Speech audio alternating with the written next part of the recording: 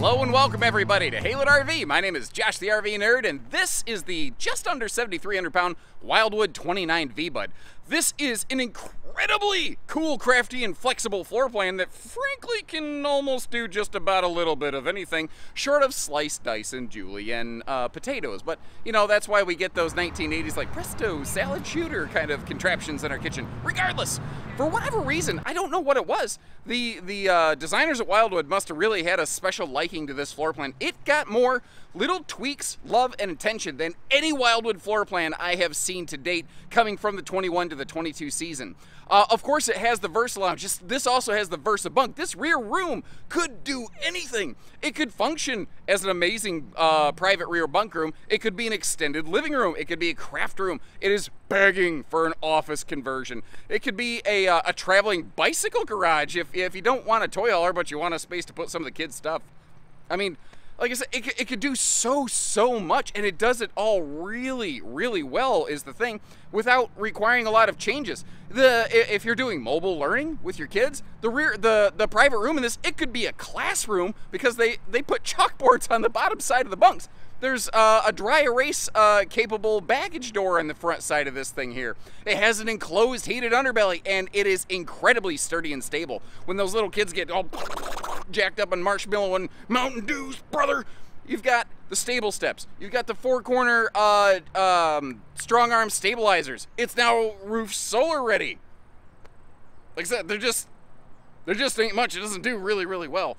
If you've never seen this one before, definitely stay tuned. You're gonna like it. As we go, leave me a couple of notes. Let me know what you like, what you change. Make sure you hit the subscribe button if you haven't already. We'd love to have you around on the next one too, but in the meantime, let's get inside this thing because it's a beast.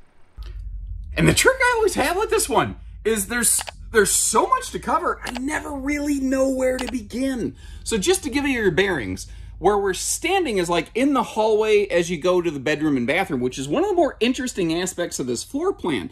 It has a forward bathroom with a shower instead of a rear bathroom with a tub. That might be a important factor for somebody. Let's hit that. How about the fact that you can stand up in that shower if you're tall like me, because we have a 6'9" ceiling. And on a bigger floor plan like this, we typically will outfit this with a larger 15,000 BTU air conditioner, because there's a lot of cubic foot of space in here. Like, it's a one slide RV, so there's a lot of times you're like, one slide, I don't know that you need to go like multi-air conditioner, big AC. This one kind of feels like maybe you do. Now notice, you've got the nice blackout kind of roller shades going on over here. And I want to give you a look at this thing. This is really something Wildwood has taken off with and standardized wherever they could, the VersaLounge. It's what I call a Swiss Army super sofa. It only does everything. The secret is that piece right there. It flip-flops into different configurations to do, you know, some different things. So, as you see here, if you want to, you can convert it into just a traditional dinette and sofa. It doesn't have to be the funky lounge thing, but it can also flip down into just one big, giant mega sleeper, which, name another trailer that can do that. And then you see how we have all of these storage totes down below here. And the rear bench of that dinette is wide open. This is just monster seating, monster sleeping, monster storage. Just monstrously good. I mean, it just does all of the things, basically. And by the way, that's not daylight coming in through the slide. Instead of the Bug Zapper Labatt blue light laser beam lighting that a lot of brands have up there, that is just a simple accent white light. You can turn it off and on if you want to, you know, little things like that. I like it in lounge mode. And one of the reasons is, like, I'm a big, tall, long guy. I could lay on that. I could stretch out. I could sleep. I could take a nap. I could stuff myself up in that corner and watch TV. And what I think is cool is you don't, like, lose a dinette. In a way, you almost sort of gain a desk-ish kind of thing. And by the way, those totes that we saw are food safe. So you put non-perishable stuff in there, or, you know, like boxes of crackers, whatever. And it's 20.3 of stow-and-go tote storage. 20.3 cubic foot. I'm sorry. That's a lot. That is a lot of cubic feet of storage. All of the countertops in this, by the way, are a sealed edge pressed membrane. we'll come back to the kitchen. I think I want to get back into this Versa room. And one of the major updates that they put in here, if you remember this one previously, they shifted things around and they gave it a true pocket door in that wall right here. Like, hold on, let me just take a seat on the sofa. So when you're sitting on the sofa, you see how that makes everything back there look so big and wide open? The tall ceiling is great here. And I've told you all a bunch of things I like. Let me point out something here that you know, we should consider. That's pretty much our only door side window that we can see from the living room. Just enough in the kitchen that you could decide you need to fly out the door, which does not have a window. It would be my preference that it did. So always try to point out little, you know, points of consideration. Now, the entertainment, because there's not a TV standard from the factory, it's kind of easy to overlook it. But like when you're sitting on the sofa, you're right up in its face. I've been calling this the Tootsie Toaster. One of my other awesome viewers called it the Footsie Fryer, which, can we get a vote down in the comment section? I'm of the belief that Footsie Fryer is greater than Tootsie Toaster myself. That's just funny. And Wildwood sometimes gets knocked as not being, like, they're not fancy, they're not flashy, but they're smart. Like a digital thermostat that, you know, just, it's amazing how many really high-end brands don't do that. Now back here, this rear room can be anything. Up top there, we're going to work our way all the way around here. We have the TV hookups there. And then this is a new for 22 thing. Remember I said this could have like a classroom function? Those, on the bottom of the flip-up bunks in Wildwoods now, are chalkboards, which I think is very, very cool. And again, keeping the kids occupied on a rainy type day is very, very cool. Then down here, you notice this flips open. It's nice and big. You've got like a sofa bench kind of place right there straight across from the entertainment center. You've got storage down below here for extra duffel bags and whatnot. Actually, I mentioned across from the bunk room entertainment. Let me slide in here. I don't know that I've ever really demonstrated this before. When you're sitting in the bunk room, right above that cargo door, there's your TV hookups. I tell you what, my parents would never let me bring like a Game Boy or something when we were camping because I was definitely one of those kids. If you put an electronic device in my hand, I tuned out to everything else. I kind of am still that way with a camera in my hand to this day. But you took the thing out of my hand and I'd go out and, you know, get dirty, get muddy, play games with the kids. But wait till you see what else this does. But then we fold everything open. And what you see here is this is not just a bunk, it's a second bedroom. That's a 60 by 74 Camp Queen. That is a lot bigger than just a conventional bunk, which we suddenly magically have two of. And notice how they have their own breeze windows. That's another thing that's really cool. You know, in, I suppose, classroom mode, whatever you want to call it with the chalkboards, or playroom mode, you've got function there. But when you fold these down, you've got airflow and function as well. Something else that's really cool about this one, like if you've got a big kid or two, this is really functional. Or if you have adult friends that might join every now and then, you can definitely sleep a big adult down there. If they have to, they can sleep corner to corner, but they can make it work. And then across the rear here, like you have an L-shaped bunk. It's sort of like an alternative to a quad bunkhouse, I guess. But you could also look at this as saying, well, when we do that, there's like an 8-foot long bed up here. Just a big, long, giant, tall bunk, basically. Well, a bunk is good for tall people. I think you get the idea. I mean, it's a bunk room. It's a playroom. It's a guest room. It's a craft room. It's, you know, dog kennel space. Offices. It only does everything. Swiss Army bunk room, basically. And I didn't overtly state it. Well, I mean, I did overtly state it. It has a true pocket door now, but I didn't display it. That's what I meant to say. There we go. Words are hard. The pantry on this is, as Stanley would say, too legit to quit, which maybe you weren't aware was the actual name of one Mr. M.C. Hammer. His name is Stanley, by the way. Don't know anything else about him, really. I don't know why I know that bit of trivia. Now, do you see this? Forget the lazy Susan. This is active Susie. That is actually what they call this design. But do not fear, Fraulein, for they have also included a great space for the wastebasket, yeah? And then over here, Wildwood. If you like these 12-volt compressor fridges, they were the first mainstream manufacturer to standardize those in this class. And really, when a lot of people found out, wait a minute, a stick and tin trailer has a bigger, faster cooling fridge, why doesn't this fancy, expensive laminated trailer handle it, or have that? It really forced the hand of a lot of big brands. Good counter space right there. Notice how, with the taller ceiling, they throw, well, actually, Wildwood always throws a shelf in that overhead cabinet, just to really maximize the storage. Now, back to the question of the entertainment. I'm currently in, like, the booth desk section. The lounge is right in front of us. So if you are sitting in the lounge, if I slide the camera forward, this is kind of your view right here, you know? Not too bad. If you choose to add a TV, I don't even know that you really got to get a fancy swing arm mount for it, which is something I suggest on a lot of Wildwoods. Oh, another little new for 22 update below the Tootsie Toaster, Footsie Fryer, whatever you want to call it. Just a little light for the shoe garage. But you know what else I thought about that?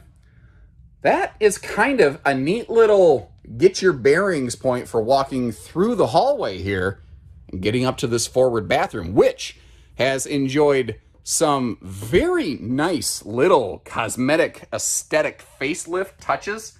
Whoa, there we go. Yeah, I got the camera shoved in the door jamb like a dummy. I don't know. I was going to try to find something and I couldn't. But I was looking at this and like under the sink, you see the cool little slatted design right there. Great space for like extra toilet paper. Tons of room around this toilet, brother. That's a big old take your time kind of toilet right there. You could set up shop and, you know, play around on your phone, Googling whatever you're going to do today on that thing. But the little slats, the accent wall paneling behind that mirrored medicine cabinet, the clear shower door, these are all things that they've borrowed from the like Wildwood Lodge and Grand Lodge destination trailers. They're giving us, you know, big features, big function here. And with that taller ceiling, I can stand in that thing all day, be comfortable. Well, I guess all day would be kind of boring. My legs would probably get tired, but you get the idea. It's not, it's comfortable for taking a shower. It does have the more conventional 4-inch fart fan variety kind of thing right here. But if what you're looking for is to upgrade the fan, that's not a hard thing to do at all. We can take care of that for you. Now, the bedroom of these, Wildwood has always had a 60 by 74 Camp Queen. That's exactly what this has. But when they went to this very bulbous bubble nose design, it sucked the mattress forward. I would personally prefer it since there's room for a True Queen, if they just put the True Queen in it. That would be my preference, but they don't. But you can. You know what? I'm trying to figure out how I want to go about showing you the storage here. If I very slowly bring you in here, and by the way, look at the top of that viewing breeze through window. There's another one of those blackout shades there. If I twist you around ever so slowly here, straight across the bed, naturally you see TV hookups. I very rarely see somebody actually utilize those, but hey, they're there. But then you see there's like the little light on in there. Open that sucker up and you see that this has like a floor to ceiling kind of dresser space, along with a laundry hamper that's new for 22 and more like individual totes under the bed there. Back to those in just a second. First though, the CPAP storage cabinets that they're using on these are awesome. And it doesn't have to be just for CPAPs, obviously. But you see the USB plugs for phone charging out here, but the household outlets inside it with the handy little cutaway alcove. There's a couple things I think are really smart about this. Because it's a full-length hanging closet, there's no sharp points to, you know, jab me in the shoulder when I roll over. I am so capable of doing that. You wouldn't even understand. I'm such a klutz. The other thing here is if you're kind of claustrophobic, you sort of have like a negative space window directly in your face. Now, I was talking about all these storage totes. So if we're all being honest, what is our favorite thing about owning an RV? Packing all the stuff up, right? No, of course not. It sucks. That's the work part before the vacation. Then you got to unpack everything. You can kind of use these totes in a way that makes life easier, especially when it comes to the kid stuff. There's so many different little totes and boxes under the master bed, and there's 5 of these under here and all kinds of stuff. What you can kind of do is, like, let's say you have 2 or 3 kids, because you can sleep 2 or 3 kids back there. Put labels on the front of these. Like each one of these belongs to a different kid. When you're packing up their clothes for your trip, you put all of each kid's clothes on their bed. And then you hand them each their tote. And you say, go up to your bedroom, put all of the clothes on your bed in that tote, and then bring it back to mom and dad. And it's the little things. Well, one, it helps teach them responsibility. It helps teach them process. It helps teach them to get involved and to help with things. I thought it was so cool that I got to help Dad set up the trailer. I would crank the tongue jack until it hit the ground, and then it got too heavy. I've always had these spaghetti noodle arms, by the way. I don't expect I'll ever look like you know, a Marvel superhero busting out the 28-inch pythons, brother. Obviously Hulk Hogan, not a superhero from the Marvel universe, but you get the idea. You get this, right? Like, you could use them for food, clothes, get the kids involved. I just think sometimes it's just the littlest things that improve your daily life in a camper, you know? That's the stuff I look for. But I tell you, one area where this RV really improved from last year is the travel access. Because last year, you could kind of snake around the sofa and the countertop and kind of do a step over the dinette seat like I just did right there. But this wasn't as big and wide. And you have to do a suck in the gut butt scoop boogie to slide back through here. But the fact remains, like I just did even with my dad bod, you can slide back in here now. That was something you just couldn't do before. Now, you had the deadbolting cargo door over here, but I don't think that's how people want to have to get in and out of the bunkhouse. They don't want to have to go out, go around, climb in, you know, bop it, twist it, flick it. So the question then becomes, yeah, what about the bedroom and bathroom? And by default, no, you can't get to that. But I've got a little trick here to show you. And I've got some crazy light reflecting off the countertop under me. I look like I'm getting ready to tell a scary camping ghost story, brother. But that's not what I'm getting at right here. Actually, I've got good news. Because this uses a full rack and pinion slide, that means that if you need to, kind of like I'm doing right now, you can actually just crack the slide a little bit and give yourself enough room to squeeze up there into that bedroom bathroom space. And then if you do that, just like we did here, we've only got it kind of partially open. You can slide your way right up. You can get to the bedroom, the bathroom as needed. But a quick little caveat here for you on that, a little caution. You don't want to like leave it like this. Like if you're going to make an overnight stay and you slide up into the bedroom space here, you kind of shouldn't, because this slide should be closed as quickly as possible. And it shouldn't be like occupied and used when only partially open. You should also probably never do something like this in the rain, because these slides are not like fully sealed when they're only partially open or partially closed. Just a little handy tip for you, but also, you know, make sure you don't wreck your camper accidentally. So first I'd like to draw your attention over here to that super slide. You see that slide side breeze window? Notice how it's all whited out. Those blackout roller shades, those things have a white backer. The idea there being to reflect sunlight rather than absorb it to help, you know, prevent a little bit of a greenhouse effect. Now that battery disconnect right there, that's something that the RV industry was, I think, a little late to adopt more widespread. I'm glad it's here, better late than never. Especially now that, you know, you've got so much tech on campers nowadays. We've got, you know, stereos and circuit panels and all this stuff that just slowly drains on the battery because it doesn't turn off. It goes into standby mode. It's kind of like my mouth. It doesn't turn off. We got, who do we got back here? We got John and Mike doing karaoke with one another with their hands. Shadow Puppet Theater, whatever. They're on camera. They figured it out. Little new for 22 update. Sometimes it's just the tiny little things. Maybe just another way to help keep the kid occupied a little bit while you're cooking or something, but little dry erase board right here. Or if you're playing like yard games, you're playing, you know, a little bag toss or ring toss or something like that. Little maybe scorekeeper board, something like that. It is maybe a little bit high for the littles to try to reach, obviously.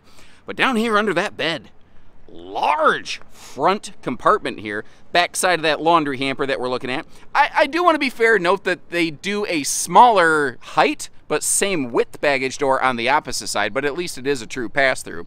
And then we got all this over here. Sometimes, again, it doesn't, come here, have to be fancy. It just has to be effective. The, as we like to call it, cordless jack system.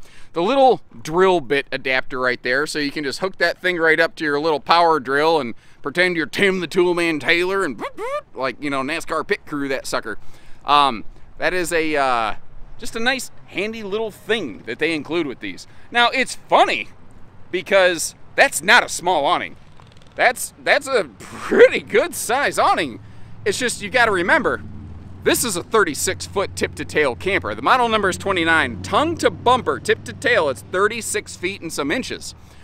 Because of that, you hear 7,300 pounds. Some people are going to say, oh, my half-ton can tow more than that. Okay, but this is a long trailer. Because of that, I get weird about half-ton towing this one. I don't generally recommend it. Maybe some very specific heavy-duty half-tons, but not my general everyday preference. This is an anti-slam door right here, which requires the Miss Piggy little karate chop. With karate, I'll close the door from here to right over there. Anybody who knows that musical reference, leave me a little note in the comments section. That's not just me being weird. Anyway, I did tweak the lyrics a little bit to make them a little more business friendly. Remember, I talked about the stability of this. We've got the MORryde stable steps that are easy adjust there. We'll come back to the stability aspect in just a second, but first, under the kitchen counter, in the corner of the peninsula, it's kind of hard to reach from the inside, they give us an outdoor option here. Now, this refrigerator is not 12 volt. I wish it was. It's not. It's 110 only. Hopefully in the future, it's not just Wildwood, by the way. It's like the whole RV industry, for the most part, does that. I would really like to see that changed in time. But down below, handy little griddle station. It's just a perfect little place. Like, right, you know what? My wife would crush with this thing, because every now and then when she's cooking, just drizzle a little bit of beer on the meat there, and everything works out just fine. Plus, acting sort of like an outside wash basin. My voice going, hi, right there. Don't know why it does that. I guess I'm still going through puberty, whatever. You get the idea. You got a little place that you can hose the kids off, you know, on a hot summer day like this. I love the fact that these speakers are right down low here, so you don't have to blow the neighbors away with your Freedom Rock, brother. Although if they don't like it, obviously they have bad taste in music, but I try to be a good neighbor. I park camp a lot. Now, back to the stability. All 4 corner jacks on this have those strong arm stabilizer bars right there. See the little T-handle? Even just hand tightening that thing, it's absolutely incredible. Between those corner jacks and those steps, as people, especially the kids, all day, it is amazing how somebody who weighs a fraction of what I weigh can shake, rattle, and roll a trailer around like crazy. Now, the roof is fully walkable. You notice a lack of a ladder. Wildwood has never really offered ladders on these. However, they are one of the brands that are still including ladder backers. So that is ladder capable. If that's something you're interested in, our team can, you know, run the VIN number past Wildwood. We can get a rear wall schematic, and we can get you all laddered up, baby. Because one of the things that we can't see as a result of that is these now have standard roof solar prep, and they have a simple, but, you know, better than nothing, like off-grid extension kind of package. Now, some people might ask, if solar is available as a 12-volt fridge, why didn't you pair them up? And my answer to that is because different areas of the country camp very differently. Here in the Midwest, which is our primary consumer, even though we are very much a nationwide dealer, we have customers who, you know, mostly park camp. And there's certainly a growing number of boondocking kind of people, but we have some other trailers here that are very well suited for that. So it's available. We can always add it. We just don't force every single customer into it every time. That's why we have so many different offerings here.